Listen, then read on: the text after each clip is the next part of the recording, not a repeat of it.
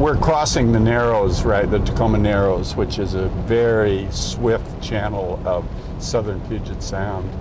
Originally, you got across on the ferry. 1940, they finally got around to building a bridge across Puget Sound. So Galloping Gertie was the first, and it's at the bottom of the channel.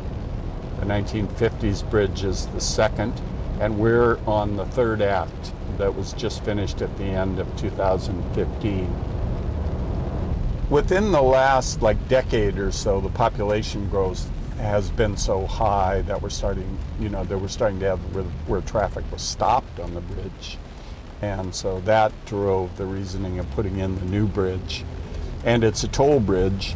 And that was the case in 1950.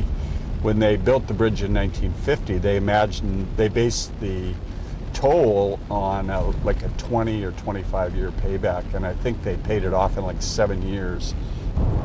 Nowadays, lots of commuters on the bridge, so a lot of people live on the Kitsap Peninsula side and come over the bridge to be able to get to work during the day.